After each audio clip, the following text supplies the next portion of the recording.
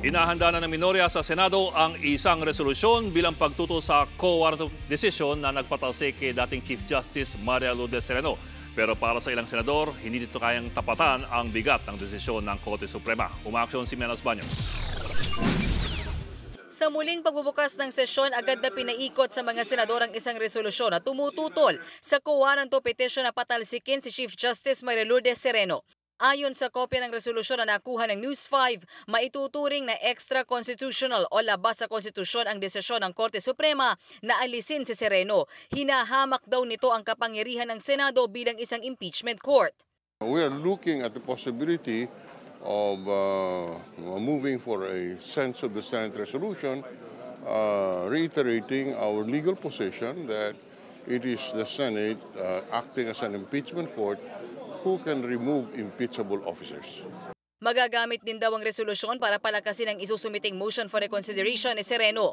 Pero si Senate Majority Leader Tito Soto hindi pabor sa akbang ng ilang kapwa-senador. I don't think so. It's not proper. We should not interfere with the judiciary. In as much as we want to make sure that the judiciary does not interfere with our legislation.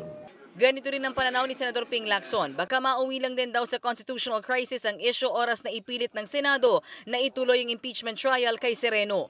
Assuming na dinala sa amin at itutuloy pa rin namin, meron tayong constitutional crisis kasi tinanggal ng Supreme Court tapos sinataray pa natin dito. What if ma-acquit siya rito? Yun ang maliwanag ng constitutional crisis. Itinanggi naman ng Malacanang na mas lumakas ang kapangyarihan ng Office of the Solicitor General kasunod ng pagpabor ng Korte Suprema sa Quo Warranto petition laban kay Sereno. Malabo rin daw na mabago pa ang desisyon ng Korte. I wish her the best, pero with the decision which is more than 150 pages, parang mahirap po ata yun.